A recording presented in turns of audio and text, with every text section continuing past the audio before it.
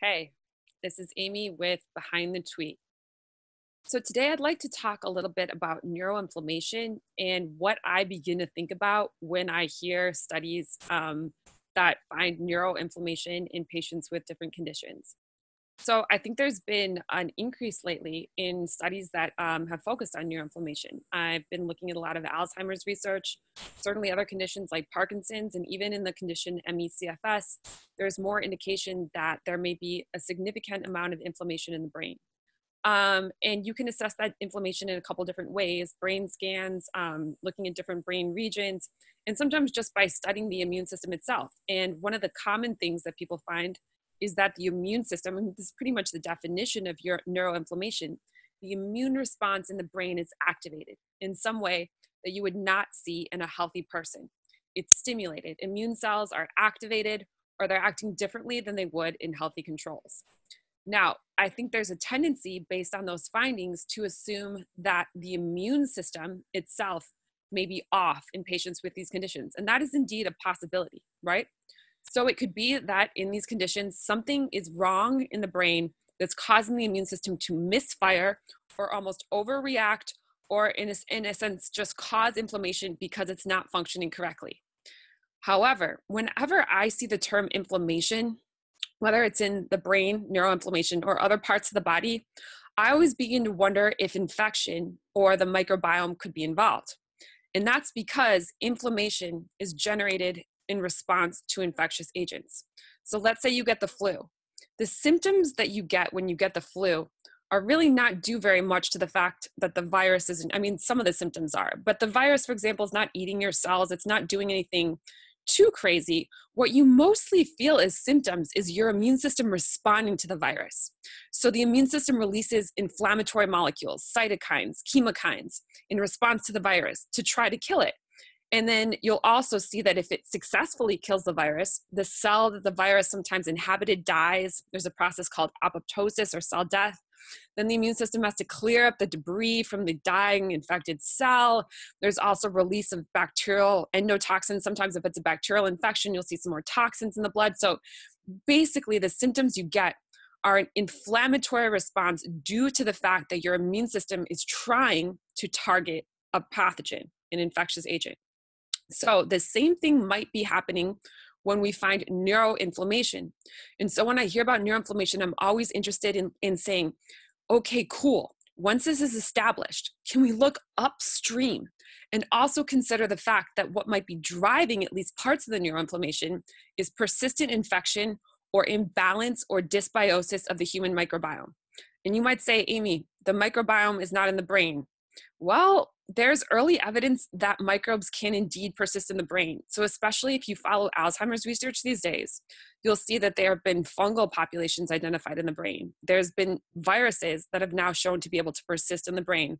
A couple studies that show bacterial communities seem to persist in the brain. And so these are early results, but certainly very, very interesting ones. And in fact, there's a team at Harvard that I actually just spoke with last week and met in person who are doing what's called the Brain Microbiome Project. So they're actually trying to better understand if there is a brain microbiome, pretty much like the gut microbiome, an ecosystem of microbes in the brain also. So and their data is pretty interesting. It seems they're leaning towards the fact that there is one, right? Okay. So with that in mind, if you see a study that finds neuroinflammation, you would say, okay, could there be microbes that might be affecting this? And by the way, the microbes don't even have to be in the brain. They might be in the gut, but they might be signaling through what's called the gut-brain axis. They may be signaling in a way that could affect the brain and cause the immune system in the brain to act differently or activate, right? Or microbes could be in the blood and also probably communicate with brain pathways. There's certainly a lot of connection between pathways in the body and signaling pathways. So one thing I've seen lately is that I've seen a focus on microglia and astrocytes, which are two types of brain cells that often seem to be activated, or at least maybe activated or functioning differently in patients with neuroinflammation or a neuro condition. And whenever I see those cells, that really actually points out to me that we should probably look at persistent infection as a possible driver of that activation. Because, for example, I'm just reading, I just Googled one of the first papers I found on this because there's so much research on this actually. Microglia are key players of the immune response in the central nervous system, and being the resident innate immune cells, they are responsible for the early control of infections and for the recruitment of cells of the adaptive immune system required for pathogen clearance. So microglia definitely play a role in the immune system's response to persistent infectious agents. Okay, so we have that. We have a straight up possible response to infectious agents that we definitely need to keep in mind when we see cells like microglia or astrocytes being activated. But I also want to point out a second study that I think is really important to understand in the same context of this question.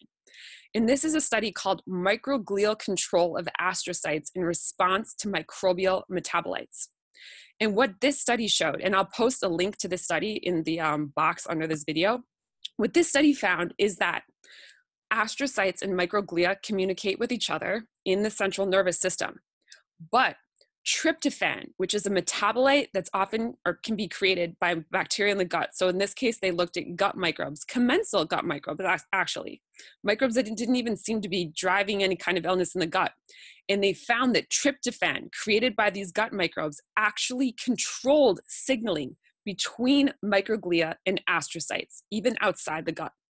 So what they basically reported, which was that, quote, the end, these findings define a pathway through which microbial metabolites limit pathogenic activities of microglia and astrocytes and influence CNS inflammation. And basically, it's a little complicated the way they do this. The tryptophan metabolites created by the microbes actually affect the way the cells communicate through a specific receptor called the aryl hydrocarbon receptor, which is a receptor that I actually have to study up a little bit more. The general point I want to take away from this is that it's not just microbes that can cause microglia and astrocytes to function differently. It's the metabolites and proteins expressed by these organisms. They can even play an essential role in the signaling of these cell types.